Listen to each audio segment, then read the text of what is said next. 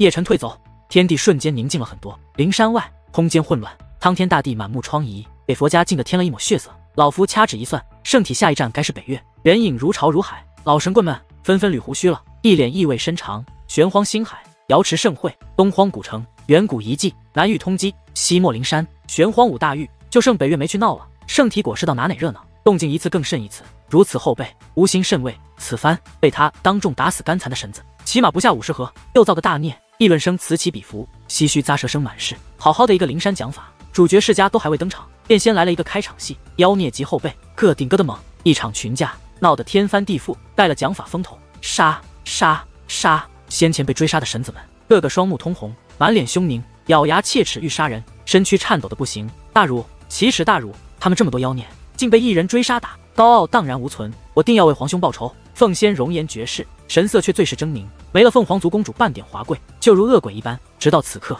他也还未认识到自身错误，这一切的祸乱皆是因他而起。若非他觊觎凤凰仙域，也不会与圣体结怨，更不会有后海诸多血劫。他的高高在上，骄纵蛮横，害了不少天骄妖孽，一个个葬身在圣体手中。这其中就包括他的皇兄凤凰神子。或许他不知道，凤凰神子临死前对圣体是怨恨的，可对他是又何尝不是恼怒？便是他让他上了黄泉。咚！蓦然间，洪钟大音响起，传自灵山，响彻九霄，带着佛的禅和威严。一缕中音让唏嘘声咂舌声瞬时湮灭。但凡在常人，目光皆挪向灵山，倒是忘了今日释迦讲法，他才是主角。前戏落幕了，正戏要上演。释迦尊者已盘膝灵山山巅，宝香庄严，一缕缕佛辉环绕，其身后有一尊金光大佛，佛光万道，普照众生。他开口了，话语慈和，雄浑磅礴，佛音传遍诸天，带着无上的佛法，也带着让人不可抗拒的无上魔力。但凡听之者，心境皆缓缓平和了下来，敛去了嗜杀与暴虐，下意识的盘坐聆听佛法，如虔诚的信徒。息末，因着佛音更显庄严和祥和，释迦的佛语让众生忍不住朝拜。佛家果是博大精深。这边叶辰已遁出传送玉门，现身在一片群山，静静遥看灵山，也能听到佛音，神色有敬畏，也同样有忌惮。众生念力无穷无尽，不知是福是祸。消沉轻语，眉宇微皱着，脑袋瓜子嗡嗡的。魁牛甩了甩牛头，往嘴里塞了丹药，与仙族神子斗战，他受创不小，战力不敌。此番多谢道友搭救，缓缓收了目光。萧晨对叶辰由衷了拱手了，若非道友，在下时难讨还血债。都说了是兄弟，又何必与我客气？叶辰一笑，弹出了一缕仙光，仙光奇快，饶是萧晨速度也没反应过来，穿破眉心，直入他神海。低沉的闷哼顿起，萧晨抱住了头颅。魁牛惊愣，不知叶辰对萧晨做了啥。叶辰只轻笑，将怀揣的储物袋都拎了出来，皆是此番群架的战利品，妖孽及天骄，宝贝的数量和质量都很喜人，这是一笔庞大的财富。那狼牙棒俺喜欢。鼎中的炎龙咧嘴一笑，看中了一尊圣人兵，真欣赏你的尿性。叶辰随手塞给了炎龙，打劫的宝贝可不就是为了分给转世人吗？他从不吝啬，将宝贝归类之后，他才拎出了酒壶，完事儿还不忘给魁牛塞了一个。他这啥个情况？魁牛疑惑道。没啥情况。叶辰随意的耸肩，魁牛挠头，却并未再追问，一边喝酒一边神色奇怪的看着战体萧晨。不知过了多久，才见萧晨身躯停止了颤抖，一双深邃的眸满是泪光。他已解开前世的封禁，忆起了前尘往事。他叫萧晨，乃战王的嫡子。好兄弟，饶是战王之子的心境也压抑不住情感，狠狠抱住叶辰。他难以置信，这时间竟还有轮回，一瞬便是200多年，岁月让人感慨。他年一起回故乡，叶辰笑得沧桑，战友再见，一切都在不言中。很快，大铁锅支起，熊熊烈火燃烧，锅中炖着蛟龙肉，酒肉香弥漫。魁牛看得更是蒙圈，一个荒古圣体，一个雷霆战体，一会哭一哭笑的，这画面看着就怪。很懵逼的说，叶辰还好，与转世人相见的情景经历了太多，激动中早已化作平凡。倒是萧晨，眸中总有泪光在闪烁，他的神情是有感慨、缅怀、激动和震惊。叶辰能寻到玄荒，便证明了很多事。他斩了地，好还了血债，这是逆天之事。谁会想到，竟有人能屠地，并非道则身，而是真的地。叶辰战绩前无古人，乃是神话。其后二人又说了很多，譬如大楚氏，譬如转世人，譬如他父战王，战王还活着，大楚皇者都还活着，着实让萧晨激动不已。意外的惊喜，手握的战王戟也在嗡动，蹉跎岁月，寻到了主人，好似寻到了家。酒香与肉香弥漫中，迎来了夜幕。炎龙那厮也跑了出来，让萧晨惊愕。1、2秒后，又是一个狠狠的熊抱。炎龙很尴尬，这么多大楚的转世人，身份尊贵的有，血脉逆天的也有，貌似随便拎出一个都比他强。同是转世人，差距咋就这么大嘞？来，老八，大哥给你的见面礼。魁牛喝傻逼了，一手搭在萧晨肩膀，手中还握着一颗璀璨的神珠。老八，萧晨愕然，神色奇怪。拜把子兄弟，我排老七，把你也一并算进来了。叶辰不由得一笑，这还真是新鲜。萧晨干笑，花儿好香。萧晨话语刚落，便闻一声嬉笑，空间扭曲，一小丫头走了出来，看着那大铁锅放光。这丫头不用说便是地家酒仙了，很自觉的，更加不拿自己当外人，自己凑到锅边，直接挽袖捞肉了，鼻子真灵。奎牛唏嘘了一声，夕颜。萧晨挑眉看向了叶辰，并非夕颜，只不过长得相像罢了。叶辰微笑，倒真希望第九仙便是夕颜，可惜不是，他们是两个人，倒是与你图很像。萧晨笑了笑，无论是样貌、气质还是秉性，叶辰你很吊。小九仙插嘴了，丝毫没女子矜持，一个吊字听得叶辰和萧晨都尴尬。果是顽皮，我也很吊。奎牛抿了抿头发，连我都打不过，一边凉快去，你不能这么聊天儿，我脾气不好，我道都跑哪去了？原来都搁这吃肉呢。又有人自空间中跑了出来，而且不是一个，整个就是一串，这一串不用说便是龙杰他们的了。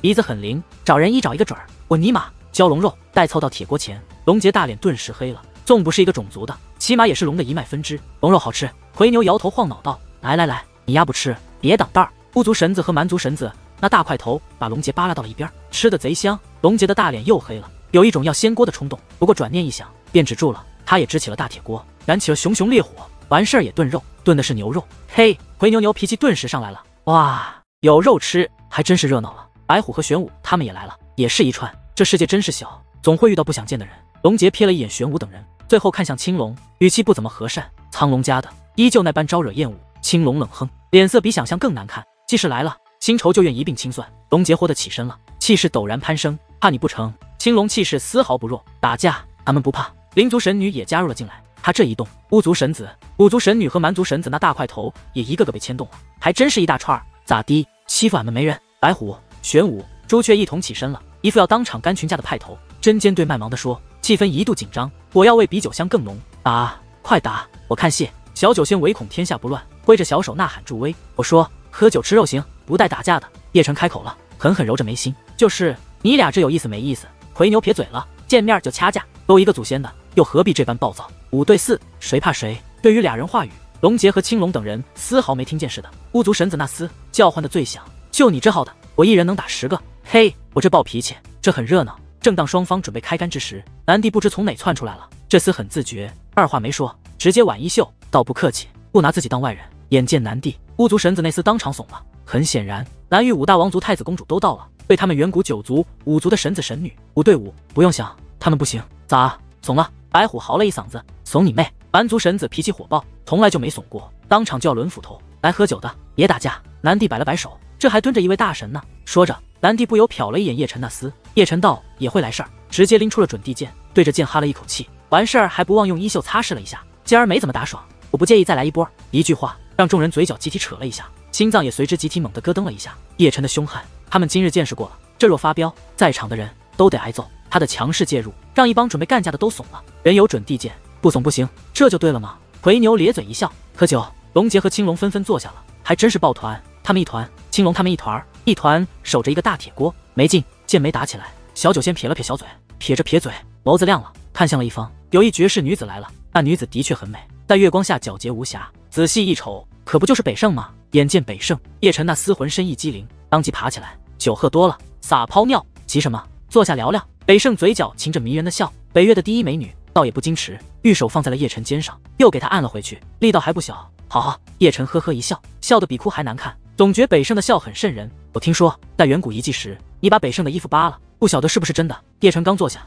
小九仙就来了神补刀，继而还顽皮的打了个9格。小丫头还真是唯恐天下不乱的说，他这一句话不要紧，在场无论吃肉的、喝酒的、撩妹的，都集体停下了，皆对叶辰投来目光，神色奇怪，连南帝和萧晨也一样，无一例外都汇聚在了叶辰身上，表情很精彩。众人的神色是敬畏的，心中唏嘘啧舌千百遍。扒北胜衣服，神人呐！别闹，我没扒。叶辰干咳一声，却把准地剑抱得紧紧的，抱着好，抱着放心，保不齐那娘们要发飙。要说这厮也的确神，带东神逛过窑子，扒过北胜衣服，坑过玄荒南帝，与西尊抢过宝贝。远古遗迹时，因一株仙草，还把中皇骗得团团转，一桩桩一件件，足够这厮封神了。再看北胜，绝美脸颊已红了半边，若非见叶辰死抱着准地剑，他早发飙了，敢扒老娘衣服，反了你了。越想越气，看叶辰的那灵澈眸子，已有火花绽放，一副要吃人的架势。叶辰直接看向了缥缈，反正我没扒，打架我不怕你，我有准地兵剑，在一起。又是小九仙嬉笑了，在一起。巫族神子也跑出来起哄，还有那白虎太子也是活宝一枚。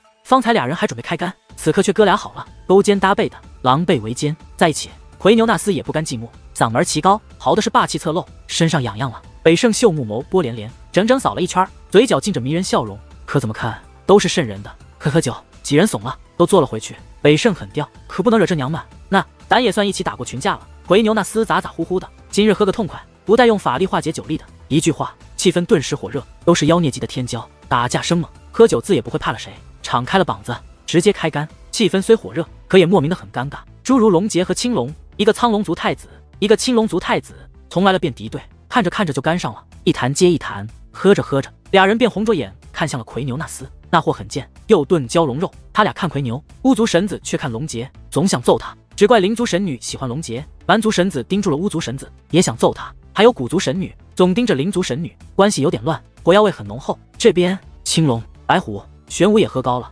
红着俩眼盯着南帝，想揍他。没办法，谁让朱雀喜欢南帝呢？真不巧，谁让他们竟都喜欢朱雀。叶辰这边喝酒不安生，北胜就坐在他的旁边，时不时侧手对他露出迷人的笑容，那笑让风凉飕飕的。最尴尬的还是炎龙，一向火爆的他此刻很温顺，就如一个乖孩子。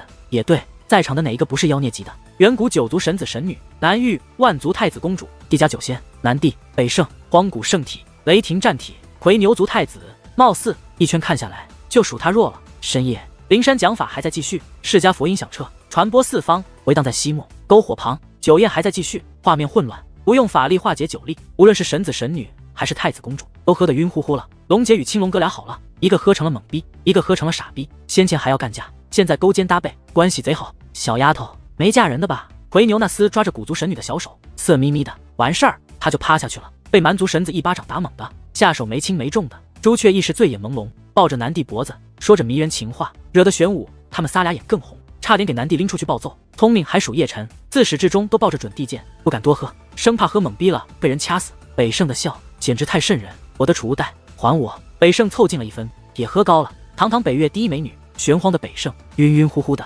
来拿好。叶辰直接塞了回去。自远古遗迹那日起就没敢动。说完，他便很自觉与魁牛换了位置。要说魁牛也惨，方才被蛮族神子干蒙，这揉着大脑袋刚醒，便又被北胜一巴掌送入了梦乡，力道贼重。这是一副咋样的画面？这么多妖孽喝醉酒的模样，还真尼玛新鲜。时至深夜，萧晨第一个化解了酒力，缓缓起身。一同起身的还有炎龙。他年再见。萧晨和炎龙拍了拍叶辰肩膀，便先后没入了漆黑的夜。二人皆带着叶辰给的记忆仙光玉简，踏上了征途，去寻大厨转世人。他们走后，龙杰几人也随之起身了。没有化解酒意，吐露的皆是罪语。几人去了西方，要踏过玄荒星海，去星空历练。这一走会是很多年。与他们不同的是，玄武太子他们去的是东方，也要去星空深处历练。接下来很久岁月都不会来玄荒。南帝也摇摇晃晃的走了，一路神神叨叨，不知在说啥，转眼消失不见。这些人的家族都已在不久前自封，或者说回归了祖地，如魁牛他们一样，都跑了出来。他各自去历练。叶辰扫了一眼，除了昏过去的魁牛，就只剩小九仙和醉眼朦胧的北胜。叶辰，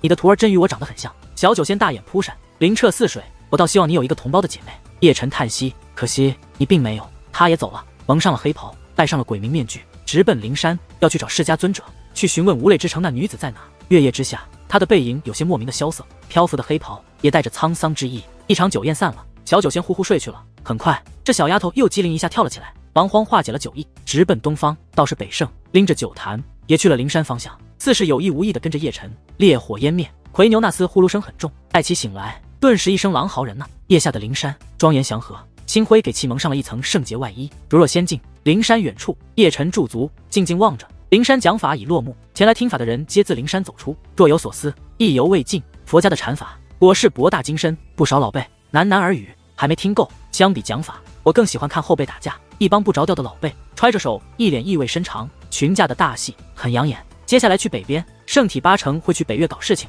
不少人小声嘀咕道，成片成片的人离去，踏入缥缈虚天。人虽不少，却无人注意到暗处叶辰。叶辰静静看着，瞅见了不少老熟人，诸如中皇和西尊，先前被他追得满天跑的神子太子也不在少数。除了这些，他还瞧见了至阳道人，那厮依旧高高在上，自诩为前辈高人，只差一丝便是准帝，很高傲。叶辰眸中闪烁寒光，若非寿元无多，他多半会甩一个天照灭了那货；若非是至阳道人，他多半以斩奉先。说到奉先，他并未见他，八成已逃回去，准备请家族老辈疯狂报复。待人走近，他才现身，处在灵山下，拱手一礼，晚辈求见释迦尊者，不知施主寻老衲何事？释迦伫立山巅，慈和一笑，似已认出叶辰，无泪之城那女子，前辈可知在何处？叶辰扬手，希冀地看着释迦，施主可愿皈依我佛？释迦微笑，并未回答问题，慈和地看着叶辰。叶辰皱眉，释迦尊者这套路倒是让他措手不及。他敬佛，同样具佛，佛法博大精深，普度众生，却也有无穷魔力。被佛盯上，不知祸福。很显然，他已被释迦盯上，欲邀他入佛门，成为佛家一个虔诚信徒。这是一个交易。叶辰仰看山巅，也能隔着云雾望见山巅释迦，自然不是。释迦尊者佛音飘渺，不急着回答，想通再来不迟。说着，一缕佛光自他指尖滑落而下，不偏不倚地没入了叶辰眉心中。那是一道神石，融着一幅庞大地图，不只有方位，还有它的准确位置。叶辰情绪激动，拱手一礼，便忙慌转身，一步入天，直奔西方而去。身后，释迦静静遥看，清净的佛眸闪烁深意之光，有惊叹也有疑惑。缥缈虚天，叶辰素似神芒，巅峰的身法极尽施展，迫不及待想见他。天色大亮，可西漠大地却漠然地下起了雪，雪花飘飞，染白了天地，白雪皑皑，玄荒西漠的庄严与祥和，又添一抹宁静，如佛法那般清净。然这清净很快便被打破，又有人大战，迎着漫天白雪，巅峰对决。再看对战双方，其中一个乃佛陀，另一尊身形雄壮，可谓牛气冲天，那是西尊和魁牛。俩人终是斗上了，搞出不小的动静，惹得修士围观。这俩人八竿子打不着，咋就干上了？四方惊异，有些摸不着头脑。打架还要理由，看不顺眼可不就开打了？魁牛族的太子脾气火爆，火爆有调用，连西尊的万佛金身都难破，找他打就是个挨虐的料。要干西尊，起码得圣体那个级别。议论声中，大战火热，魁牛大开大合，攻伐霸绝，战力比巅峰更巅峰。相比他而言，那西尊就淡定纵容了。佛眸璀璨，佛法无边，战力极强。他的身后有一尊大佛，乃他的佛家意象，护着他的身与神，金刚不坏。魁牛一路攻杀，未能破开防御。这消息如同生了翅膀，传遍西漠。叶辰自也听闻，却只摇头一笑，对魁牛那撕落下风丝毫不意外。但他并未折返回去帮忙。虽不知魁牛与西尊有啥恩怨，但西尊绝不会伤魁牛性命，一切也只是小打小闹。说话间，他又进了一座古城传送阵，其后他的一路也皆是这般度过。按照释迦给的位置，不曾停歇。他心中还是唏嘘的，竟不知距离如此之远。若非释迦给了准确位置，天晓得要寻到何年何月。西漠太大，3日后，他踏足了一片苍茫大地。这里已足够远离繁华地带，甚至是有些荒凉，林立稀薄，树木贫瘠，加上白雪，冷冷清清，没有人烟。他进了一座古老小镇，抬手遥望远处，那是一座山峰，被白雪遮盖，那是念慈山，其上有一座念慈庵。无泪之城那女子就在那念慈庵中，难怪久寻不到，竟是在如此偏远之地静修。叶辰不由轻喃一声，方酿的酒，小友可愿买些暖暖身子？叶辰的出神，便大街一侧的苍老鹰打断，乃是一卖酒的老翁。天色不佳，大雪纷飞，远离繁华的古老小镇，大街上不见几个人影，纵算有，也只是揣着手匆匆走过，人影寥寥无几。卖酒的老翁便是其中一个，孤零零的在街边，虽是修士，却似是很冷，穿着大厚棉袄。他修为不高，甚至说低的有些可怜，只真阳静。至于年岁，也算不小。前辈信不信佛？叶辰一边笑着，一边取原石，当是照顾老翁生意。俺与佛无缘。老翁慈祥一笑，递过了2壶浊酒。小友远道而来，风尘仆仆，是要去念慈庵吗？路过而已。叶辰淡笑，取走了2壶酒，一手提着，走过宁静小镇，苍茫大地，留下了他一连串的脚印。雪花瓣如梦似幻，正如他此刻的心境，颇不真实。他就要看到他了。念慈山下，他缓缓驻足，静静仰看。这是一座小山，山峰不高，无甚出奇，却有一种远离浑浊世道的宁静。自山下仰看，依稀还能望见山巅上的寺庙，那是念慈庵，平静幽寂。他狠狠吸一口气，轻轻抬起了脚掌，并未御天，而是一步步走上石阶。他不知该激动还是该紧张，心中有希冀，生怕那女子不是楚轩或楚灵。他亦不敢动用周天演化去妄自推算，或者说他不敢轻易去揭开那个答案。岁月太沧桑，总要留点念想。大雪还在飘，轻轻打在他的肩头，化作雾水融入他衣衫，却不冰冷。他登上了石阶，远见一座瓦房寺庙，寺庙前正有一小尼姑握着扫帚扫雪，心不清静，嘟嘟哝哝没完。许是觉察到有人，小尼姑不由得侧手看来，她还是少女模样，灵澈大眼扑闪闪着。你是谁？只是过客。叶辰微笑，开了一坛浊酒，仰头一口，却感浊酒不凡，入口浓烈，下肚却如一缕清水。下意识的，他微微侧手，看向了山下的古老小镇。那卖酒的老翁还在，揣着手在那打盹儿，等人买酒。酒是浊酒，却是不凡。老翁虽邋遢，也必不简单，让他不免心生诧异。返璞归真，叶辰又一次轻喃：那你来念慈庵做什么？那小尼姑扬起了小脸，一双眸清澈无比。叶辰回过神来，拱手道：我遇见无泪之城仙子，还望小道姑通传。小道姑应了一声，抱着扫帚跑了进去，其后便有声音传回来：师傅，有人想见那仙子。很快，小尼姑便蹦蹦跳跳出来了，身后还跟着一个人，乃一老尼姑。师傅，就是他了。小尼姑道。老尼姑失礼，上下扫量了一眼叶辰，以他灵虚境修为，自难堪破叶辰。见过道姑。叶辰很是懂礼数，里面请。老尼姑伸出了手掌，多谢。叶辰一步踏入了念慈庵。念慈庵并不大，很是清静，除了那小尼姑和老尼姑，便只有一人了。那第3人自然便是无泪之城仙子。叶辰无用指引，很准确地寻到了他的位置，并不急躁，一步步走去。翠竹掩映的深处，哪一座小竹房？他才驻足，静静伫立，心扑通通的，圣躯提拔，绷得紧紧的，不松懈。是你们吗？万千的话语，他终是以这句作为开场白，语声干涩，声音沙哑，带着一抹古老沧桑。一句话起了微风，雪半也摇曳，但闻一声吱呀，竹房门缓缓打开了，一绝世女子走出，一袭白衣出尘，便如这白雪，不带丝毫的污浊。她蒙着素纱，看不清真容，那双眸清澈洁净，却是冷漠无比。3000青丝无风而动，丝丝缕缕皆染着神霞。叶辰只扫了一眼，紧绷的身体便如泄了气的皮球，踉跄一下，好似没了骨骼支撑，差点当场瘫倒在地。他不是他们，他甚至不用去看他的真容，仅凭他那双眸便足以辨认。我是希望越大，这失望也就越大。他笑得有些疲惫，挺拔的荒古圣躯佝偻了一分，脸色也瞬时苍白了，手指僵硬，失去了该有的知觉。荒古圣体，无泪仙子一语轻喃，神情依旧冷漠，不食人间烟火。叶辰忙慌收了思绪，扶手取出了楚轩、楚灵画卷。仙子可见过他？你呢？可曾见过他？无泪仙子一扶手，也有一幅画卷悬在了半空，其上刻画一男子，与叶辰生的一模一样，更准确来说，就是叶辰。叶辰未语，褪去了黑袍，摘下了鬼名面具，露出了岁月沧桑的真容。神女所梦之人，多半便是你了。无泪仙子淡淡一语，红尘世间竟真存在你这般人，真是因果。你还未回答我的问题。叶辰目不斜视，静静看着面前的无泪仙子。这画上人可是你无泪之城的，她乃无泪城的神女。无泪仙子冰肌玉骨，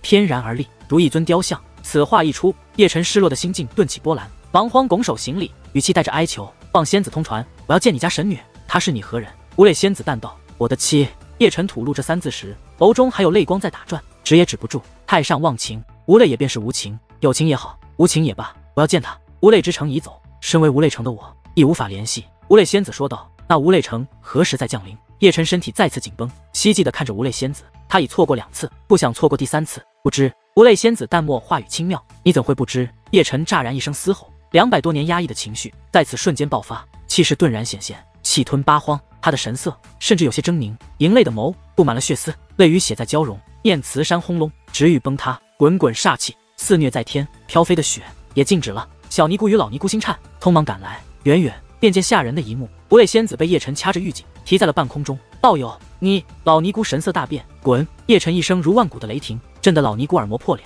瘫倒在地。小尼姑吓坏了，脸色苍白，小身躯在颤抖，动也不敢动。叶辰太可怕，回答我的问题：无泪之城何时降临？叶辰一双血眸死死盯着无泪仙子，就如一头发了狂的恶兽。不知。无泪仙子淡语，冷漠的神情，无人的情感波动。无泪便是无情，他就如傀儡，不知何谓疼痛。好一个不知！叶辰眸中寒芒乍现，金色手掌雷霆肆虐，寂灭冰冷。无泪仙子娇躯染血，肉身开始支离破碎。同是圣人，他无反抗之力。叶辰动了杀机，一瞬足要他的命。叶辰还不住手！女音蓦然响起，一绝世女子现身，竟是北圣。滚！叶辰冷斥，准地剑显化，翻手一剑斩出银河，霸道无匹。堂堂北圣还未靠上前，便被一剑斩退。以他之战力，也难敌叶辰。他紧咬牙关，欲再次冲上去阻拦，然未等他动身，一只覆满老茧的手便搭在了他肩上，惊得他一滞。再看近他那人，仔细一瞅，可不正是念慈山下小镇中卖酒的那老翁吗？老翁依旧穿着大棉袄，如一邋遢的糟老头，步伐老迈，却鬼幻莫测。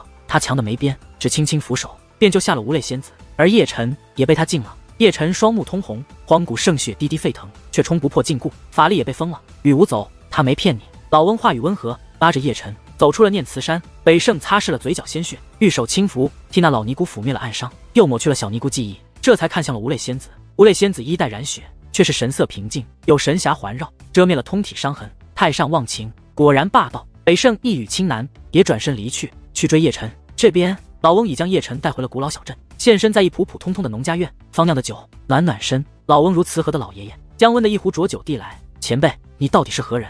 叶辰静静看着老翁，一双血目也散去了血色，敛去了暴虐，有了一丝清明。与你一样命苦的人。老翁揣着手，仰看缥缈，苍老面孔满是缅怀色。我的妻也在那无泪之城，这奈何桥着实让人无可奈何。老翁摇头，笑得干涩，神色沧桑。叶辰默然了，端起了酒壶，猛灌了一通。他与老翁的确皆是命苦人，老翁该是比他幸运些，尝试过去他奈何桥，而他连那个机会都没有。不知为何，他对那缥缈的无泪之城竟生出一股愤怒。世间明明有情，为何偏偏无泪，让红尘满是伤痕？上苍还真是会捉弄人，给了人希望，却比绝望更失望。无形中的那只大手，就是那般肆意拨弄着命运。农家院变得平静，二人皆只顾喝酒。不知何时，老翁似是倦了，抱着酒壶睡着了。堂堂准地，睡觉也梦呓。叶辰独自喝一壶浊酒，越发的苦涩，越喝越觉世道悲凉，让人发抖。漆黑的夜，他才起身，摇摇晃晃出了小镇，又是苍茫大地，大雪纷飞，掩埋了他身后一连串的脚印。他又上路，不知奔何方，踏过了一座座古城，寻了一个又一个转世人，有情人终成眷属。他乐见这温馨画面，也成全了一对又一对的有情人。可漫漫征途200多年，他还是独自一人，身影萧瑟，孤寂的没人陪伴。如此，3月悄然而过，他出了西漠，月下的他有些苍老，头发早已雪白，眼角皆是皱纹，胡子已是老长，眸子暗淡，提拔的背也弯曲了。如今的他再也不需用黑袍遮身，用鬼名掩面，因为他此刻的苍老形态和佝偻身躯便是最好的掩饰。谁会想到，一个看上去已过迟暮的老人，竟会是气吞山河的荒古圣体。又是一个宁静的夜晚，星辰璀璨，他走出了一座古城，城中有转世，而且是2个，在前生还是一对伴侣。他又成就了一对，默默送上祝福。可微风拂来，他却忍不住弯下腰，剧烈咳血，气息低沉，萎靡不堪。他的修为跌落了圣人级，成了准圣。这个夜该是一个值得纪念的日子。岁月惹人老，用它来诠释最好不过。本是风华正茂，却在急速衰老，你还要跟我多久？叶辰擦拭了嘴角鲜血，声音沙哑，干涩无比。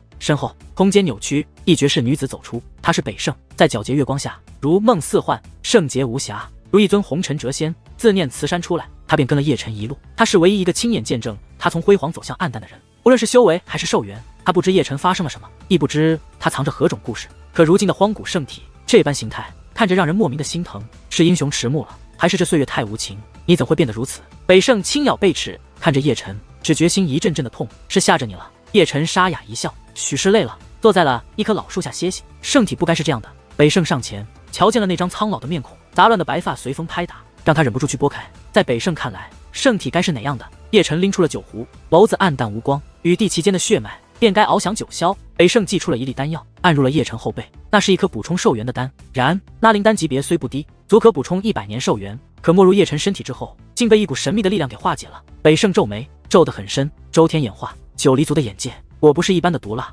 叶辰微笑，的确是周天，是谁吃饱了撑的，竟传你此等秘法？北胜脸色难看，甚至是凝重。我该感谢他才是。叶辰抱着酒壶，忍不住缅怀，并不怪周易当年瞒着他，因为凭借此秘法，他的确寻到了很多转世人，这是一种恩赐。他是个疯子，你也是一个疯子，这么激动，莫不是看上我了？叶辰抬手，饶有兴趣地看着北胜，这么老，谁会看上你？北胜狠狠刮了叶辰一眼，远古遗迹扒光我衣服，还没许你算账，还有念慈山斩我一剑，我可都给你记着呢。秒懂。叶辰很自觉地拎出了焚剂，我得防好，保不齐就被灭了，没空与你开玩笑。北胜背弃的想笑，而后遥指了前方，那是万古大江，跨过大江便是北岳境地，去赤月古城等我，我寻人来救你。说着，北胜踏入了虚天，转身消失。叶辰摇头一笑，灌了最后一口酒，也起身上路。对北胜丝毫不抱希望，连诸天剑神都无奈。他实在想不出北胜能寻到谁给他瞧病，都没用。前方的确是一条大江，波涛滚滚，气势恢宏，乃西漠和北岳的分界线。此乃万古大江，纵横足有几千万里。有关此江，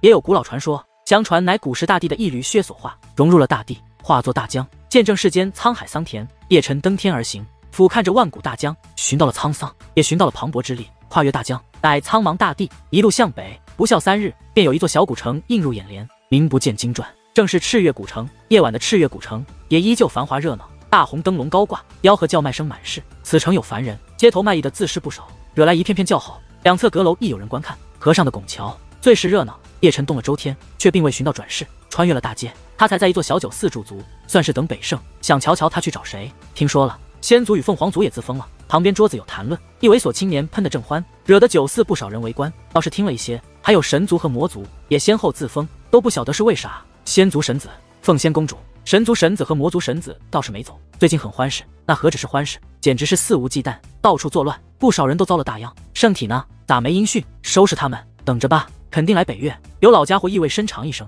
东荒、中州、南域、西漠都闹过了，下一站北岳。看来我这副形态还真是很好的掩饰。叶辰摇头一笑，就搁这坐着，没戴面具，尔等都没认出来。微风轻拂，带着女子香。北胜来了，还拎着一人，乃是一大胡子老道。见那大胡子老道，叶辰顿时一愣，那厮可不就是熟人燕老道吗？叶辰表情奇怪了，对北胜找来的人很愕然，谁曾想到竟会是燕老道。燕老道也发怔，正喝酒就被北胜拎来了，说是救人，感情是救叶辰。看你俩这表情，很显然是认识的。北胜坐下了，饶有兴趣地看着，我俩好基友。叶辰不由一笑，周天的反噬已变得这般凶猛了。燕老道皱眉，脸色有些难看，救了他，欠我的人情就算还了。北胜自斟自酌，别整没用的，我真救不了，燕老道无奈道：“那就找你老本家，此事他在行。”伏羲老祖神龙见首不见尾的，我哪找他去？燕老道揣了揣手：“那我不管，救不了他，你去死！”嘿，你口中的伏羲老祖真能救我？听二人谈话，叶辰终是插了一句，看着燕老道，暗淡的眸也有了光，能听得出，那伏羲或许能解周天逆天改命。伏羲老祖的拿手好戏，燕老道整了整衣衫，完事儿还不忘抿了抿头发，腰板挺的也不是一般的直，一脸自豪外加骄傲。逆天改命，叶辰心中一阵惊异，这是何等手段？历时逆天神通，那你倒是找，时间可不等人。北胜又踢了一脚燕老道，最烦看他装逼，每逢此时就莫名的手痒。我真不知老本家在哪。这边燕老道不由揣手了，一副纠结神色。我早100多年就认识这小子了，也知他修周天，自想寻老祖为他改命，只可惜寻了100年都杳无音讯，杳无音讯。北胜翘眉不由一平，你不会告诉我你家老祖死了？死倒不至于。燕老道捋了捋胡须，在我看来多半阴劫入世了，有何方法寻到他？不惜一切代价，不惜一切代价。燕老道挑了挑眉，上下打量着北胜，你这般帮他，他是你啥人？莫不是看上他了？他的命是我的，别闹，我的命是自个的。那你俩有没有上床？你个臭老道，我找你是救人的，不是来八卦的，信不信一脚踹死你？说正事说正事儿。燕老道干咳了一声，也不再扯淡，让俺想想。想麻溜想。北胜狠瞪一眼，连带着叶辰那厮也被一并烧上了。叶辰尴尬，很自觉地看向了他处，北胜也踢了他一脚，美眸中闪烁火花，脸颊还有一抹红晕，似隐若现。先前乃一时情急，这才说出那句话，此刻想来还真是有点害羞了。不过他欲救叶辰的心理还是掩饰不住的，他也不知为何这般焦急，高傲的心境也在此时起了波澜。或许这就是传说中的情窦初开。叶辰自不知他的想法，很不着调，揣着手有点欠抽，跟没事人似的。再看燕老道那厮，不停地捋着大胡子，一遍又一遍，神神叨叨的没完。叶辰瞟了一眼，试探性的看向了对面北胜。逆天改命，那伏羲真有那么大能耐？他到底何等来历？人王伏羲，你没听过？没听过？那人皇你总该听过吧？北胜道：这自然听过。混沌初开，他是继盘古大帝之后诸天万域第2尊大帝，伏羲便是人皇的一缕魂。人皇叫伏羲，他也跟着叫伏羲，还取道号人王，以此来延续大帝的威名。人皇的残魂。叶辰喃喃一声，这么说与龙爷和子轩乃是一个状态，都叫伏羲，竟还有此秘辛。人皇这缕魂可真会给人皇长面子，人皇乃推演的始祖。叶辰难语时，北胜继续说道，他开创了演天八卦，所谓的周天演化只不过是演天八卦的分支。人皇擅长逆天改命，既是演天始祖，他的残魂多半也得了几分真传，兴许有用。原来如此。叶辰眸光又亮一分，涣散的精气神也不由精神了。若真能寻到人王伏羲，一切或许有转机，他也不用在周天下一路被动，这的确是一个好消息。正如他先前经常所说的一个真理，再渺小的希望，在绝望面前都有无尽的可能。想到这里，他忍不住看了一眼老道，想寻伏羲老祖也并非没有办法。燕老道捋着大胡须沉吟一声，说着，燕老道看向了对面的叶辰，以我诸天追踪术配合他的周天演化，可能有戏，但也仅仅是可能，那便试试。叶辰豁地起身了，我就知道你有办法。北胜笑了，随我来吧。燕老道揣着手起身了，不走门，直接从窗户跳了出去。叶辰和北胜对视一眼，也相继跟上，三人一前一后来到了赤月古城一角，花了300元时租下了一小园。北胜很自觉，自进入便施展神通，布下了结界，彻底隔绝了小园。稍等片刻，燕老道寻了一处空旷的，取了储物袋往外掏东西。他的那些个物件无非就是黄符、八卦镜、桃木剑啥的，一样不少。很快他便开始布置法阵，乃是一阴阳八卦，四周插满了古老的灵旗，真是不凡。不止叶辰，北胜也看得眸子雪亮。那阴阳八卦很玄奥，在自行演化，两人皆看不出玄机。你做阴卦。燕老道搞完了，拍了拍手，一把将叶辰推入了进去。叶辰进阵，盘膝坐在了八卦的阴卦，燕老道也上前盘坐在了八卦阳卦。继而燕老道眉心飞出了一滴鲜血，悬在了二人中央，那是伏羲的血。动周天演化，配合我的诸天追踪。燕老道淡淡一声，一掌推向了伏羲那滴血，掌心有玄奥之光闪烁。叶辰照做，抬手推向伏羲那滴血，周天演化随之运转，配合燕老道，伏羲的血颤动了，很不凡。仔细您看，还有一道背影在血中显化出来，那便是伏羲，只是背影，看不清真容，模糊而朦胧，却给人无限遐想。北胜静静看着，美眸微眯，盯着那滴血。人王伏羲的血太过霸道，身为9离后人，他深感血脉悸动。叶辰与燕老道皆不言，各自闭目。随着诸天追踪和周天演化联合运转，两人脸色苍白了，嘴角有血溢出。要知道，二人推演追踪的人乃是一尊货真价实的准帝，而且还是人皇的一缕残魂，必定会遭受恐怖反噬。不知何时，才见伏羲那滴血神光大盛，如一道古老的仙芒，直插天霄。当时天色骤变，漫天星辰敛去，一幅模糊的水幕浮现在了苍天上。水幕中映射的那是一片大好山河，疆域辽阔，浩瀚无垠。不知是呢？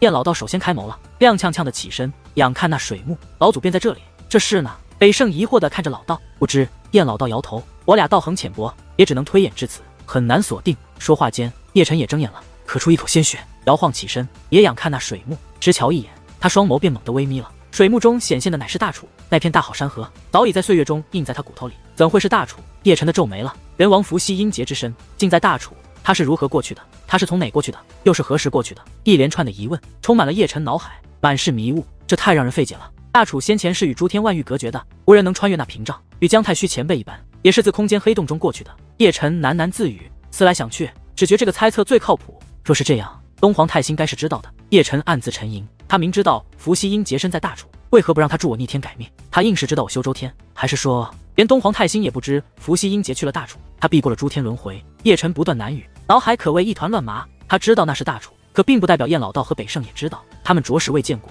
两人已拎出了地图，一张张比对，期望能认出水幕中显现的画面是哪。仅仅一幅画面，想寻到真实之地是哪，难如登天。北胜一边寻找一边说道：“玄荒太大，诸天万域更大，此番寻找，无亚大海捞针，眼天的始祖，先天便自带遮掩。我俩能追踪到一幅画面，已是逆天了。”燕老道可选，脸色再次苍白，在推演追踪中遭了恐怖反噬。诸天何其大，一幅画面怎么找？老祖的阴劫身，一般人寻不到的，莫找了。叶辰挥手撤掉了周天神通，那水幕也随之湮灭不见。北胜与燕老道对视一眼，而后一同侧手看向叶辰：“你知道那是何地？你们寻不到，也不可能寻到。”叶辰淡淡一声，也并未做解释。既是大楚，那便无可奈何。诸天门还在回归中，连剑神他们都被困在大楚，想要过去，着实是不可能的。他并非不想解释，而是怕吓着燕老道和北胜。大楚传说皆是秘辛，那秘辛太古老，那场血战也太残酷，纵使说出来，他们也不会信。我陪你去寻人王。北胜说道。我也去。燕老道那厮也凑近了一分，多少年都未见老本家了，我自己去便好。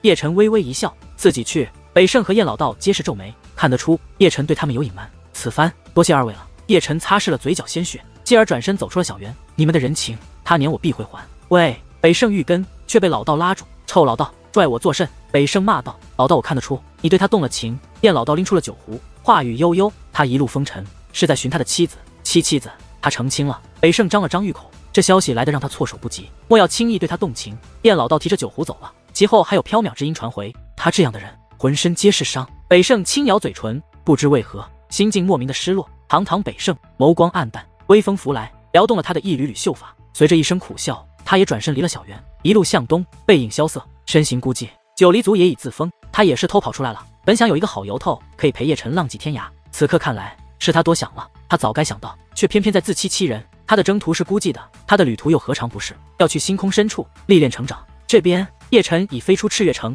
临走前也不知北胜心意，一心只寻人，修为跌落，寿元无多，他的时间很有限，不能耽搁，也绝不能耽搁。他心中还是存有希望的，那便是人王伏羲只待大楚回归，逆天改命。而这段时间，他要尽可能的寻转世人，尽可能的多带些人一同回故乡。他这一路很漫长，却也的确寻了不少转世人。北岳并未让他失望，然有可喜的事，自也有可悲的事。他渐渐发现，他的修为跌落速度在加快，动用周天，一次更甚一次。还有寿元与修为跌落的速度期间，药石无力，只能眼睁睁的减少。他更苍老了，胡子花白，却也懒得剪了。剪完了，用不了多久又生长。又是一个星辰漫天的夜，他在一片群山深处驻足，这里有血腥气弥漫，月夜之下，这片土地乃是血红色的，乃是被鲜血染红的，很是刺目。这先前该是一个部落，还能得见坍塌的房屋和石柱，以及古老祭坛。这片土地满是狼藉，可以说满目疮痍，似经历过大战，而且战况惨烈。叶辰瞧见了一座石碑，其上刻着黎川二字，该是萧晨此生的故乡，萧晨来过的，这里的结界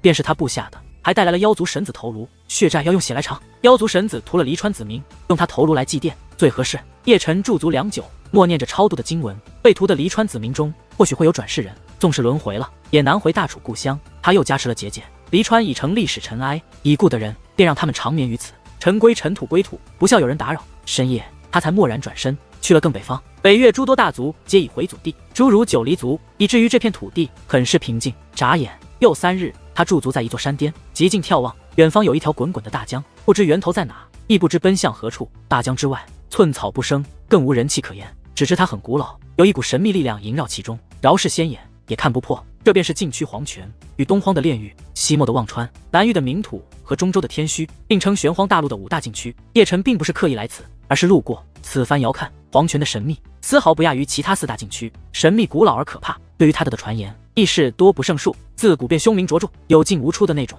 叶辰静静伫立，也在静静的凝看。隔着很远，他好似能瞧见黄泉深处有一女子在翩翩起舞，舞姿曼妙，就如昔日冥土，好似是同一女子。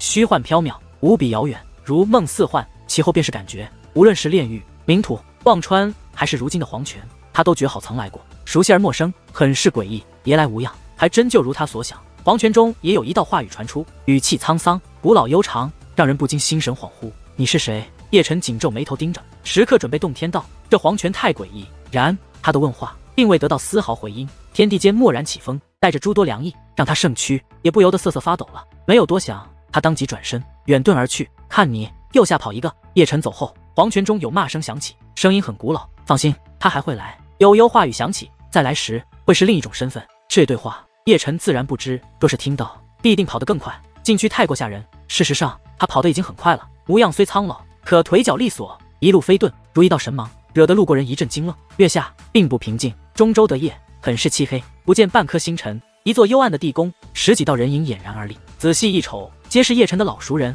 仙族神子、凤仙、神族神子、魔族神子、血伤子、天蚕、藏天神子、魑魅神子和魂族神子。除了他们，地宫中的空间一阵阵的扭曲，一缕缕冷风肆虐，很阴冷。那是寂灭神体，也在这地宫之中，只不过未曾现身，游历在空间中。地宫中除了他们，还有上百道人影，皆被铁链锁着，个个血骨淋漓。叶辰若在此，也必定认识这些人，他们皆是转世人。横月真人和横天上人也在其中，被勾穿了琵琶骨。我等与你儿等无冤无仇，欺人太甚！转世人们怒声震天，不少人神色还带着些许狰狞，双目通红。他们皆是被捉来的，为此他们的族人也遭了血劫，大多都被灭门。叶辰的故友皆该死仙族神子悠悠一笑，笑得戏谑，一双仙眸满是嗜血与暴虐，阴森之光可怖。听闻他最是重情，以你们引他前来，该是一个很好的选择。凤仙也笑了，笑中带着狰狞，绝世的容颜因着狰狞也瞬间大打折扣。你们横月真人和横天上人双目布满了血丝，这才知这帮人捉他们来是何目的。这是要杀叶辰啊！转世人们不知这些人是如何知晓他们与叶辰关系的，这是一个秘密。可他们是了解叶辰的，若知他们被擒，必会前来迎接他的，必是死局。不要他的圣躯。神族神子幽笑，圣体本源归我。魔族神子舔了舔猩红舌头，还有他的魔心和魔血，他的大鼎本王甚是喜欢。血伤子笑了，眼露阴森之光，很吓人。凤凰仙玉，我的！凤仙狞笑，准地剑归我们。藏天神子、天蚕、血伤子纷纷笑了，阴冷无比。圣骨我要了，移天换的秘法算我的，除带我收。地宫幽笑声不断，阴森之声寒冷，都还未捉住叶辰，便开始瓜分战利品。叶辰的宝物皆在瓜分范围内，叶辰一路狂奔，临近黎明才驻足。不可否认，我怂了。这厮捋着胡须，还下意识地往后瞅了一眼。黄泉中的一语让他暗自发了誓，绝不会再靠近禁区。那是大兄弟。说着，他拍了拍肩头灰尘，踏过了一条小川，步入了一片苍茫大地。这里有山岭，却多贫瘠，天地灵力稀薄，渺无人烟，入眼皆是荒凉。他都不知，玄荒北岳竟还有如此荒凉的地带。大地干裂，风沙飞舞，不知何时才见有三三两两的人影御剑飞过，皆是修士，修为皆不高。他一身素衣道袍，一路踏天而行，白发飘飞，道袍摇曳，加上长胡须和消瘦的身影，还真仙风道骨。入狱的修士有不少都会对他恭敬行义礼，他的气质恍若真的仙。不过也有那么几个不长眼的修士，自持强大，自诩牛逼，组团打劫。他们的下场不用说，来的人倒是不少，也不够叶辰一掌镇压。打劫不成反被抢，衣服也被扒了个精光。叶辰还是仁慈的，并未伤他们性命。既是找乐呵的，他就让他们乐呵。再次上路，入狱修士不少，却未见大神通者，修为最高也只准圣。只是瞧见了这么多人，走了这么长的路，竟无一人认出他便是圣体。对此，叶辰只微微一笑，这效果该是他想看到的。披着这副苍老态，默默坐着过客，一路风尘一路红尘。天色渐晚，才见他自天霄飘然而下，不知为何飞得久了，总觉走在地上最踏实，有一种落地归根的感觉。苍茫大地，他如一尊传道的苦行僧，肆虐的黄沙掩不住他孤寂的影。拜求各位前辈行行好，载我一程，我想回家。蓦然间，有苍老的话语响起，隔着很远，却听得清晰。那声音很是卑微，语气带着哀求，还有一抹悲凉和哭腔，让人心颤。叶辰缓缓走过，穿越了肆虐黄沙，远远他便见一道佝偻的苍老身影匍匐在地上，衣衫褴褛，白发苍苍。那是一个老人，更准确来说是一个老修士。虽是修士，却只有凝气境，看起年轮已将近200岁。200岁的凝气境，叶辰还是第一次得见。拜求各位前辈行行好，载我一程，我想回家。叶辰看时，那老修士又在跪拜，对着路过的修士跪拜。他是卑微的，如凡人在跪拜仙人，没有尊严，一句句哀求，带着心酸。然对他的哀求，路过的人直接无视，强者为尊。老修士就是蝼蚁，非但没人搭理，还有人出言呵斥。老修士身躯剧颤，大气不敢喘一声，就如一条狗一般匍匐在了地上。待人烟消散，他才颤颤巍巍的起身，抱着一杆竹杖，踉踉跄跄前行。他太苍老了，寿元无多，生机溃散，以年轮来推算，绝活不过3日。叶辰静静看着，下意识地跟了过去。老修士背影沧桑，每一步都很吃力，看着他，叶辰就如看到百年的自己，寿元将终，连走路都要用尽全力。终究，老修士停下了，许是累了，依偎在了一棵老树下，抱着拐杖。夜的风似是很冷，让他忍不住蜷缩。他的老眸是浑浊的，不见丝毫光，眼皮不时抖动，忍不住要睡去。叶辰缓缓上前，伫立在了老树下。老人家，你的家距此很远吗？远，很远。说到家，老修士忍不住的抹眼泪了，声音是沙哑的。我10岁时便离开了家，被仙人带走，只想衣锦还乡，可中途遭了难，道根毁了，被遗弃了。1年又1年，眨眼200载，我只想落叶归根。叶辰默然，寥寥几句话，却能听出老修的心境，悲凉无奈。少时离家，归去时却已老了，要死在回家的路上，至死都不能看家乡一眼。老修士太弱了，只凝气境，连御剑都不能。天地苍茫，家也太远了，不由得他微微抬手，轻轻放在了老修士后背，用金元为他延续寿命。这本不关他的事，残酷的修世界，此等事多了去了。可他愿意帮老修，一切皆因老修士那句我想回家。两人很想，老修士想回家，他又何尝不想？他也离开家乡200多年了。老修士身躯颤抖，怔怔地看着叶辰，热泪盈眶。多谢，多谢前辈。叶辰一笑，并未说话，心中有悲，这悲是为老修士而悲。回了家，又会是另一种凄凉。他的爹与娘早已不在，他的亲人也早入土为安，物是人非，举目四望，再无一个熟悉的人。那种心境该有多孤单？风沙依旧，吹得老树叶沙沙作响。叶辰还算好心，在为他续命的同时，也修复了他的道根，助他修炼。老修士感激涕零，这该是上辈子修的善，有了回报。路上遇了贵人，3、5分钟后，叶辰才轻轻收了手掌。道根修复，加上圣体金元，老修士突破了境界。老太也年轻了许多，他又匍匐在了地上，哭得泣不成声。人道红尘无情，这世间也有好人。叶辰祭出柔和力，托起了老修士。继而一柄飞剑显化，他一步踏上，笑看老修士：“顺路，载你一程。”多谢前辈。老修士激动不已，忙慌擦拭了眼泪，爬上了飞剑。飞剑争鸣，划过天霄，速度极快。老修士恭恭敬敬立在身后，老眸盯着一方，那是家乡的方向，很远。不过那些个距离于叶辰而言，无非多花些时间罢了。他是准圣，时至黎明，飞剑才在一小村落下。山河村便是此村的名字。一石碑立在村落前，其上刻着这3个字。村落不大，也只100户人家，依山傍水，皆是石屋，还有一亩亩稻田。清晨的村落充满朝气，炊烟袅袅，农夫扛着锄头，孩童在嬉闹玩耍。他们都是凡人，有修士模仿不来的淳朴，虽是粗鄙，却活得真实自在。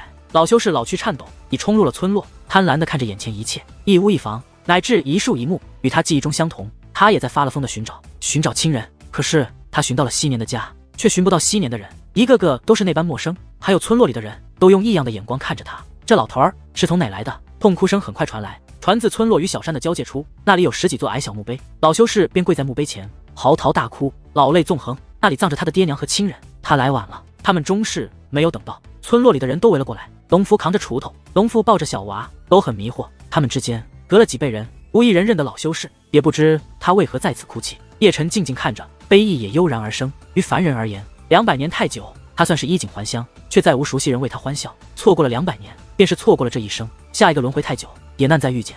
叶辰叹息，缓缓转身，要再上征途。然正当他准备御天时，悬在他神海的地诀颤动了，而且颤动得厉害。叶辰惊异，不由转身，双眸微眯，扫过村落，目光定格在一人身上。那是一孩童，或者说是一个孤儿。别人孩子都有父母抱，他却孤零零的，小脸乌漆八黑，握着一小木剑。他也伫立人群，大眼扑闪地看着老修士，不知这老头儿为啥在此痛哭。叶辰当即走来，惹得村民纷纷侧目。来了一老头儿在坟墓前哭，这又来一老头儿，很是陌生，不知是谁。叶辰微笑，蹲在了那孩童的身前，扫了一眼孩童脖挂的一个月牙吊坠，那吊坠正是地诀一部分，只有小拇指那么大，正是地诀最后的一块。老爷爷，你是谁？孩童扬着小脑袋，声音稚嫩，充满了好奇。我是一个过客。叶辰摸了摸小家伙的小脑袋，笑声慈祥和善。什么是过客？小家伙大眼扑闪，过客就是过客。叶辰干笑一声，指了指小家伙脖挂的月牙吊坠。老爷爷看上这个了，我与你换。说着，叶辰取出了一枚晶莹剔透的灵果，芳香四溢，惹得孩童大眼发亮。在场的孩童大眼也都亮了，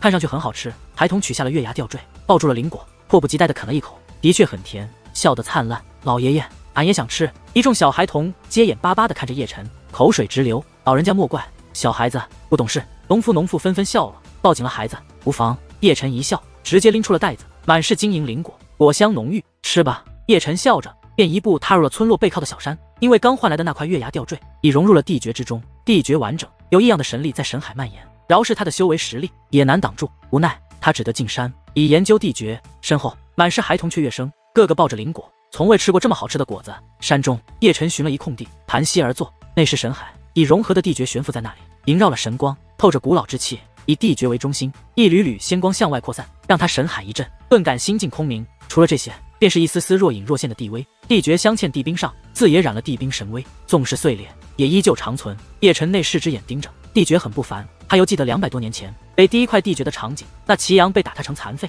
一路走来，遗落的地诀碎片被一块块寻到，直至如今，他终是完整了。看着看着，他知觉心神一瞬恍惚，被拖入了一个意境，让他措手不及。眼前画面大变，乃是一片迷蒙云雾，云雾缭绕，缓缓散去，显现的乃是一片蛮荒大地，山岳林立，大川横流，苍茫的大地，满眼郁郁葱葱。他看到了一女子，伫立在缥缈虚天，看不清容颜，如幻梦一般遥远。她是风华绝代的，真就是一尊谪仙，仙霞萦绕，神姿绝代。俯瞰世间，她的威压是毁天灭地的，地道法则飞舞，让天地站立，压得诸天都静止了。数之不尽的异象交织，古老神秘，以它为中心环绕，每一种都夺天造化。大地，叶辰心神一颤，惊得无以复加。有如此威压，不知强过诸天剑神多少倍。这等存在，必定是一尊大帝，而且还是一尊女帝。强行压下了震惊思绪，他看向了女帝的右手，女帝右手握着一把仙剑，刻满了古老符文，仙光萦绕，有法则在飞舞。剑的末端镶嵌着一玉佩，与地诀一般无二，或者说那便是地诀。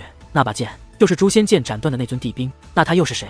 是哪尊大帝？叶辰看向了那女帝，知道她是一尊帝，红莲女帝、瑶池女帝、东华女帝。玄荒130帝中，仅这3尊女帝，他们的帝兵皆飞剑。这尊女帝哪冒出来的？诸天还有第4尊女帝。叶辰挠了挠头，感觉有点猛，不知为啥，他看那女帝有点面熟。这面熟并非是容颜，而是她的神姿，好曾在哪里见过，感觉很熟悉，在哪见过呢？想起了，是禁区。对，在禁区见过。想着想着，他肆意起了什么，眸子绽放了金光。东荒炼狱，南域冥土，西没忘川，北越黄泉，都曾见过有一如梦似幻的女子翩然起舞，与她很是相像。叶辰盯着女帝，越看越像，越看越像一人，越看越觉身后凉飕飕的。帝诀，你的主人到底是何方神圣？禁区的人吗？他到底是哪尊大帝？叶辰想不通，想不通女帝为嘛去禁区跳舞，而且每个禁区都去跳过。正想间，他突感这意境嗡隆一颤，继而天地失色，但见缥缈虚无之上，有混沌云雾汹涌，电闪雷鸣，撕裂着浩宇苍穹。天地昏暗了，被混沌云雾遮去了所有的光，就如昔年大楚，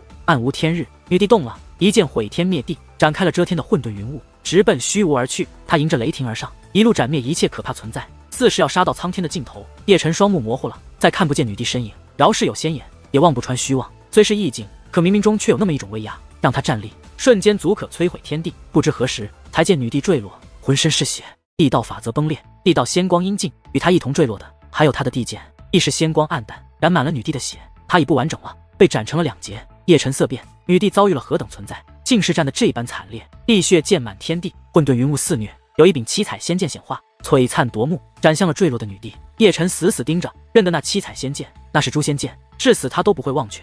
他的双目血红了，眼睁睁地看着诛仙剑斩向那女帝，却是无可奈何。此一瞬，意境动荡，轰然崩裂了。叶辰心神回归，双眸开合，一语未言便喷血了，当场昏厥了过去。他虽昏厥，可地诀却从他的眉心飞出了，他似有灵，仙光四射，嗡嗡颤动，似是在悲鸣，在为自己的主人悲鸣。他飞走了，跨越了大江，越过了山岳，如一缕幽光，没入了黄泉禁区。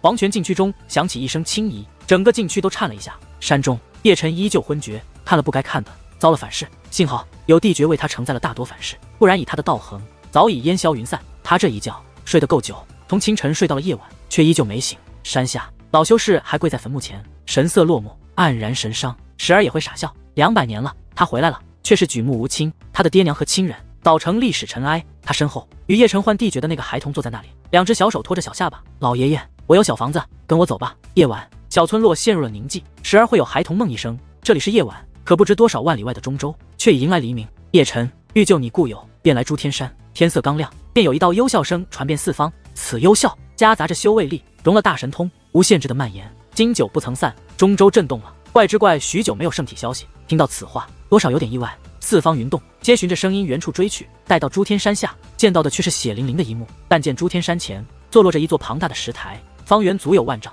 石台上伫立着一根根铜柱，每一铜柱上皆锁着一人，披头散发，血骨淋漓。石台尽头乃是一排古老的王座，每一王座上皆坐着一人，仙族神子、凤仙、神族神子，他们都在其中。相比被锁着的人，他们却个个悠闲，斜躺在王座上。相同的是，他们嘴角接近着戏谑的笑，眸中皆是阴森之光，暴虐嗜血的全是圣体的仇家。仙道的人瞟了一眼仙族神子他们，不由唏嘘了。那些被锁的都是什么人啊？很显然都是叶辰故友。仙族神子他们寻不到圣体，这才捉他故友，又是针对圣体的围杀。不晓得此番圣体是不是也能破局，很是期待。这还用说，必定能破局。圣体一路走来，行的皆是逆天事，不少人都掰着手指细数：玄荒星海、瑶池盛会、东荒古城、远古遗迹、南域通缉、西漠围杀。从叶辰来了玄荒，每到一处必热闹，每一处都有杀劫，一次更甚一次。别说随便拎出一个，都是逆天事。除了圣体，其他人可都做不来。叶辰万不能来。铜柱上，横月真人和横天上人皆在挣扎，声音沙哑。他们修为已被废，眸光暗淡无比。其他转世人们也一样，被禁的动弹不得。若能自杀，他们会毫不犹豫地奔赴黄泉路。大楚的人都了解叶辰，他若知晓，必定会来。可他们不想叶辰来了，这是一个死局。叶辰已受了太多苦，不能再为他们这帮废物丢了性命。你确定他会来？议论声中，仙族神子瞥了一眼身侧的凤仙，我很了解他，必定会来。凤仙狞笑，咬牙切齿的，满脸皆怨毒。如此，便叫他有来无回。众多神子狰狞一笑，满眼绽放皆寒芒。清晨，山河村炊烟袅袅，一派祥和，咯咯笑声不绝于耳。孩童们在嬉闹，迈着蹒跚的小脚步，天真灿烂。山下矮小墓碑前，哭得老眼红肿。老修士已起身，在清理坟侧杂草。那小孩童也来帮忙，有些傻乎乎的。老修士一笑，摸了摸他的小脑袋，把他当作了亲人，和他相依为命。这一切都在有条不紊地进行着。山中，叶辰依旧昏睡，飘飞的落叶点了他的身体，似要将他埋葬。待到天魔冲七煞，便是诛仙战天时。冥冥中似有这样一道古老的声音，在他耳畔响彻，让他神色痛苦。随着一缕风轻拂，他猛地的开眸了，可以得见他脸色苍白，额头有汗水渗出，剧烈喘粗气，似做了噩梦。3-2秒的呆滞，才见他狠狠揉眉心，心神恢复清明。他忆起了地绝意境，古老的画面历历在目。一尊强大女帝，不知斗上了谁，战得无比惨烈。纵使已醒来，可那溅满苍天的地血却依旧刺目，烙在脑海挥之不去。他并未看到最后，也不知那诛仙剑是不是斩了女帝，一切皆是未知。那尊女帝很神秘，不在玄荒130地中，而且与各大禁区有渊源。一段意境，不知何种年代，给他的睿智蒙上了迷雾，怎么也拨不开。帝爵，你的主人到底何等来历？叶辰轻喃，下意识的那是神海。然待去看神海时，却不见了帝爵。他皱了眉头，帝爵没了。出乎意料，自他得第一块残破碎片到帝爵完整，期间200多年，说没就没了。他以为帝爵会给他带来一场机缘，何曾想机缘没有，连帝爵也没了。他该是有灵，必定去寻他的主人了。叶辰暗自摇头，并未强求帝爵归来。既是帝的玉珏，那便不是一般存在。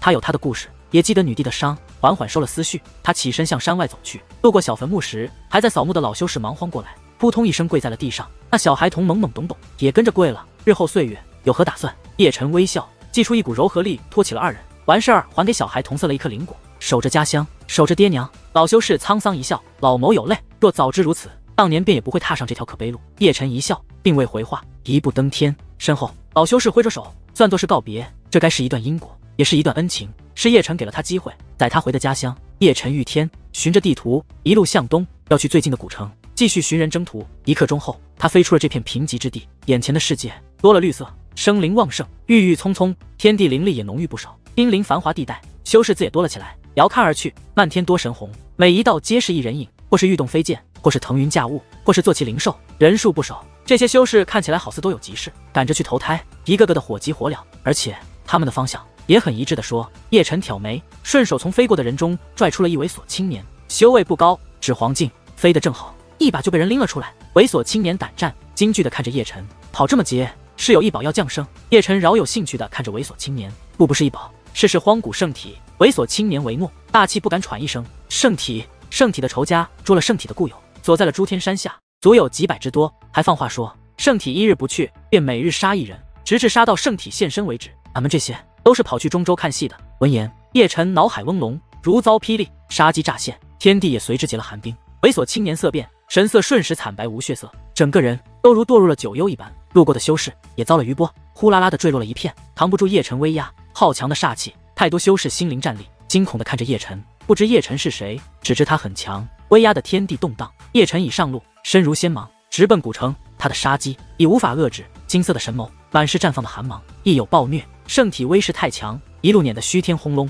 他速度也太快，不看路，在天飞行的修士被他一路撞得人仰马翻。不知何时，他才踏入一座浩大古城。又有人搞圣体，那得去瞅瞅。刚入古城，叶辰便闻此起彼伏的议论声，人潮皆是涌向城中心的。目测此番动静会更大，捉圣体固有的那些个人，皆是个顶个的强，阵仗不小。圣体这次凶多吉少，又小看圣体了不是？他是狠角色，保不齐叶辰不会去，那可是死局。若我是圣体，绝对不会去的。议论声中，叶辰一路横冲直撞而来，街道行人被他撞得人仰马翻，谩骂声自不会少。可见叶辰强横的煞气和威压时，都很自觉地闭嘴了。古城传送阵前排起了长长队伍，不用说，都是要去中州看大戏的。叶辰赶到，不排队，直接上了石台，去后面排队。镇守传送阵的乃一紫袍老者，语气阴沉，带着威严：“就是这么多人，你好意思插队？”下方满是咒骂，连成了海潮：“给老子滚下来！别他娘的找刺激！老夫脾气可不好，麻溜去排队。”叶辰置若未闻，一步踏入了传送阵。嘿，我这暴脾气，有人不干了。乃一光头大汉，一掌呼了过来。这是一黄境巅峰，一掌重如山岳，没留手，要让叶辰为狂妄付出代价。叶辰不语，翻手一掌，与之硬汉，鲜血飞溅。那光头大汉当场横翻出去，肉躯崩裂，将对面阁楼撞传。一黄境巅峰就这么被干翻了，四方人惊异，不少人都被惊退。道友，你坏了规矩！执掌传送阵的紫袍老者冷哼，一掌推了过来。这厮修为不低，乃圣人，比先前那光头大汉强了太多，自持战力强大。叶辰还是没说话，却依旧强势无比，以八荒拳对抗，威力堪称霸绝，又是血花绽放。紫袍老者当场跪了，手臂化作血雾，肉身神躯崩开，倒抽冷气之声响起。所有人皆色变，那是一尊圣人啊，一个照面而已，直接完败。那厮什么修为这么强？圣体，他是圣体。惊异声中，紫袍老者已踉踉跄跄地爬起身，老眸凸显，难以置信地看着叶辰。圣体，一句话惹得四方忍不住惊呼，所有目光都聚在叶辰身上，竟是圣体。他竟真在玄黄北岳，所有人表情都变得精彩。没曾想到中州死局的主角会出现在这里，扮成老人模样，难怪没认出来。在常人集体后退，特别是先前咒骂之人，脸色苍白，心灵也战栗。特别是那先前对叶辰出手的光头大汉和那执掌传送阵的紫袍老者，俩人差点匍匐在地，生怕叶辰清算。圣体太强，凶名卓著，万族通缉都没弄死的狠角色，着实不能招惹。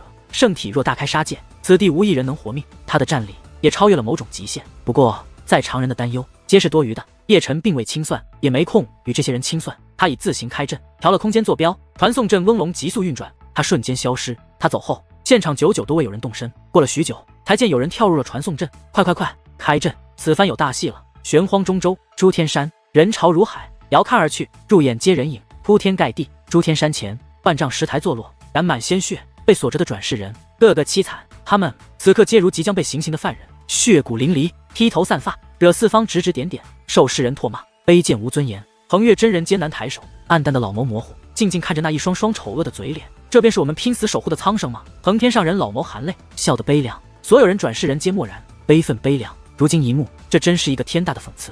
曾经他们殊死抗争，用血肉之躯为万域苍生筑起了一座血色长城。他们战死了，却也成功了，守住了诸天门，护住了苍生。可却无一人感念他们的好，要送他们上黄泉。死便死了。横越真人笑中含泪，声音沙哑，万不能拖累叶辰。还未到，再杀一人。冷笑声响起，出自凤仙，弹出了一缕仙光，旋即血花绽放，一转世人被灭。转世人们皆双目通红，欲想反抗，却动弹不得，只得眼睁睁地看着亲人被杀。那一缕缕鲜血让人心痛，无趣，真是无趣。神子幽笑，斜躺在王座上，悠闲地转动着拇指上扳指，弹指仙光，也斩一人。我已是迫不及待了。仙族神子等人笑得戏谑，满眼皆是嗜血。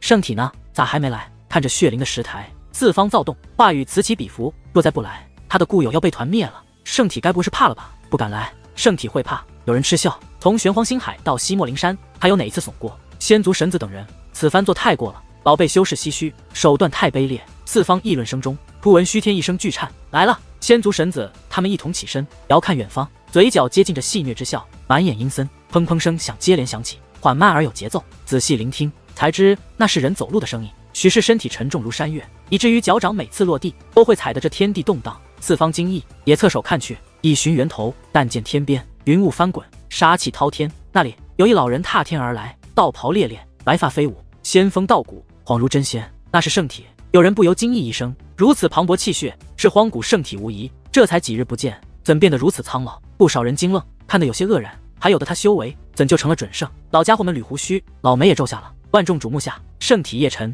踏天而至，看着石台上被锁着的一个个转世人们，他眸中含满了热泪，圣躯巨颤。那是故乡人啊，此刻竟是这般凄惨。滔天的怒悠然而生，为了抵抗天魔，大楚修士近乎战得全军覆没。可如今他们守护的苍生竟是这般对待他们，怎会不怒？怎会不寒心？走，快走！恒天真人、恒月真人以及被锁着的所有转世人们都在嘶吼，用尽最后一份力在咆哮。他们已是废人，死便死了，不能再拖累叶辰。他肩负着大楚的夙愿，此刻他们倒希望叶辰做一次缩头乌龟，无人会怪他，也无人肯怪他。我会救你们。叶辰含泪一笑，抬手看向了凤仙他们，他眸中的泪化作了血色，缓缓凝成了寒冰。本王以为你要做一世的缩头乌龟。仙族神子悠悠一笑，高高在上俯瞰叶辰，仙眸中满是戏谑。你我恩怨，你我了结，放过他们。叶辰淡淡一声，平静的吓人。那要看你听不听话了。凤仙狰狞一笑，交出我族的凤凰仙玉，我既是来了，便不会走。先放人。叶辰话语平淡，眸中闪射寒芒，看来还是不听话。凤仙阴森一笑，随意弹出了一缕仙光，洞穿了一转世人头颅，那转世人当场毙命。凤仙，叶辰暴怒，滚滚杀气暴虐，就欲杀上石台，却又见凤仙弹出仙光，又一个转世人被洞穿头颅。本公主的忍耐是有限度的。凤仙嘴角微翘，惬意地扭动着脖子，指尖仙光萦绕，不想他们死，便交出凤凰仙玉，不然我会发疯的。叶辰双眸血红，额头青筋一根根暴露，拳头紧握，指缝间溢出鲜血。他没想到凤仙这般狠辣，丝毫不给他反应机会，说杀便杀，不带犹豫。若只有凤仙一人，他自不会如此被动。怪只怪这里还有诸多强大神子，最主要的是转世人们在他们手中不是一两个，而是几百个亲人。借用天道，他可救走其中的一两人，可剩下的转世人都会葬身于此。交是不交？凤仙笑得更狰狞，我可以交，但先放一部分人。叶辰杀机四溢，死死盯着凤仙，你没有与我讨价还价的资本。凤仙幽笑，伸出了一根纤纤玉指，仙芒萦绕，瞄准了一个转世人。我交！叶辰当即低吼，眉心射出了一缕仙光，化作了一只凤凰。这就对了吗？凤仙挥手接下，将其烙印在了神海，神色很享受。放人！叶辰怒喝。莫急！魂族神子舔了舔猩红舌头，你的混沌大鼎，本王很是喜欢，还有那口准地剑。藏天神子，天残。血商子纷纷笑了，阴冷无比。你的圣体本源，你的魔心和魔血，你的移天换的秘法，你的储物袋。众多神子接连开口，笑得阴森可怖，一句句话语无限响彻在虚天上。我去，这是要瓜分了荒古圣体！四方看戏着唏嘘，太狠了。叶辰若是交了，便再无依仗了。你说圣体会交吗？多半不会，为一群废人，不值得。仙族神子他们摆明要灭圣体，宝贝修士暗叹，赤裸裸的要挟。走，快走！恒月真人以及转世人们又嘶吼了，歇斯底里的咆哮。他们了解叶辰，他重情，纵使他们已成废人，可叶辰依旧会为他而交。重情乃他优点，却也是致命的罩门。为了亲人，他比任何人都疯狂。叶辰，你的决断呢？一众神子皆幽笑，饶有兴趣地看着下方叶辰，他们的指尖皆有冰冷神芒萦绕。若叶辰不交，他们会毫不留情地斩灭叶辰固有。一群废人，皆是蝼蚁。叶辰满目血丝，神海翁龙，一个个血淋淋的转世人，已让他失了该有的睿智。他的心智被鲜血所蒙蔽，终究他的眉心有仙光闪烁了。下一瞬，大鼎飞了出去，崩龙而颤，还真交！四方人顿时哗然，魂族神子笑了，迫不及待地接下了混沌鼎，一双神眸满是火热之光。叶辰置若未闻，体内射出一道仙光，乃准地剑。剑争鸣，准地威飞舞，继而便是一团魔光，乃魔心魔血。接下来便是储物袋，移天换的秘法。他真是疯了，教了这些还不算完，竟又生生扯出了荒古圣体本源。这下四方人眼亮了，气息急喘。那是圣体本源，乃逆天的神物。然叶辰丝毫不迟疑，将圣体本源推了出去。璀璨的本源，磅礴澎湃，他的身形踉跄了，气息一落千丈，险些跌落准圣。本就一副苍老态，这下更苍老了，暗自也暗淡了一分。此刻他已不是圣体，只是一平凡血脉，再无圣体血脉霸道的威压，真是美妙。一众神子满脸享受，瓜分了叶辰的宝物，无比畅快。放人！叶辰嘴角一血，仰看上方，急什么？仙族神子悠悠一笑，本王想要什么，你该是知道的。叶辰没说话，与仙族神子心照不宣。仙族的神子觊觎的自是六道仙眼，他抬手了，摸向了左眼，生生抠出了出来，鲜血飞溅，顺着叶辰脸庞淌落下来，每一缕皆刺目，看得人倒抽冷气。仙族的眼，还你仙族！叶辰声音沙哑，甩出了仙眼，这只助他发迹的逆天仙眼又一次离了他的身。他不会想到，即使在这种局面下归还仙眼，不知是悲凉还是讽刺。仙族神子气息急喘了，迫不及待地接下，放在了掌心，双目光火热。六道仙眼，这是六道仙眼，仙族至高无上的眼瞳，他梦寐以求的仙眼，竟是六道仙眼。四方修士震惊，不少人都认出了那只逆天眼瞳。天哪，叶辰竟身负仙族的仙眼，难怪如此强横，难怪能一次又一次的逃生，皆因那霸道的仙眼。不是仙族，他哪来的六道仙眼？真是美妙的感觉。议论声中，仙族神子已将仙眼本源融入了左眼，满脸皆享受。六道仙眼霸道的力量让他兴奋，兴奋的直欲发狂了。放人！叶辰再次吐血，气息萎靡，只要转世人们安然无恙，他有机会翻盘。交出去的宝物一样不少都会夺回来，纵使失了圣体本源和诸多宝物，纵使跌落了准圣，纵使没有六道仙眼，他依旧有强大的自信逆袭一局。欲救他们，跪下来求我。又是凤仙，笑得狰狞，绝世的容颜在此刻显得无比的丑恶，如一只恶鬼。叶辰默然，双腿弯曲了，砰的一声跪在了地上，低下了高傲的头颅。此一瞬，他身影是萧瑟的，老去佝偻，堂堂荒古圣体，此刻竟是这般不堪。四方人看得叹息，忍不住惊叹叶辰的魄力，也不禁唏嘘叶辰的痴傻。转世人们皆如疯了一般，发了狂的咆哮，血泪纵横。那是叶辰啊，气概八荒的天庭圣主，睥睨天下的大楚皇者，却如一条狗一般跪服，一切皆是为了他们这帮废人。哈哈哈！凤仙笑了，仙族神子他们也笑了，笑得肆无忌惮。叶辰，你也有今天，如一条狗一般。放人！叶辰还是那句话，一语沙哑。放人！王座上的神子和神女们揭露出了2排森白牙齿，闪烁着阴森之光，眸中凶光毕露，暴虐嗜血，一缕缕冰冷仙芒自他们指尖射出了，射向了被锁在铜柱的转世人。画面血腥了，一道道血花一道道的绽放，每一道都是一条鲜活生命，他们皆是因你而死。肆无忌惮的大笑，响彻天穹，阴森而变态。叶辰身躯剧颤，眼眸凸显了，布满血丝，那一朵朵绽放的血花充斥了他的眼眸。几百人无一生还。蓦然间，他的瞳孔以肉眼可见的速度化作了黑色，他的白发以肉眼可见的速度化作了血色，他体内流淌的鲜血也以肉眼可见的速度化作了黑色。血迹现解开。